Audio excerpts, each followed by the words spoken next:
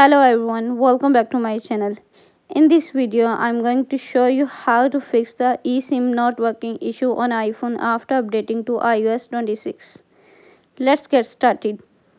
Solution number 1. Check carrier setting update. Open the setting app on your iPhone.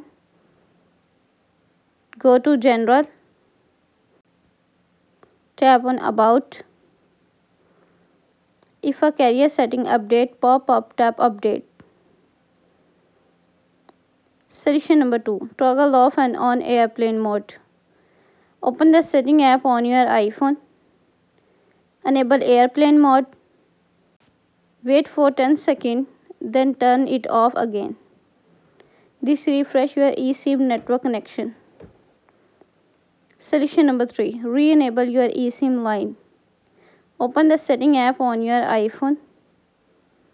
Tap cellular data mobile data option. Select your eSIM line and turn it off, then on again. Solution number 4. Reset network setting. Open the setting app on your iPhone.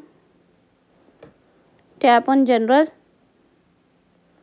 Scroll down and tap Transfer Reset iPhone. Tap Reset. Select Reset Network Setting. Enter your phone passcode. This won't delete your data, but it will reset Wi-Fi, Bluetooth and network setting. Solution number 5. Contact your carrier. If none of the above solutions work, contact your mobile carrier.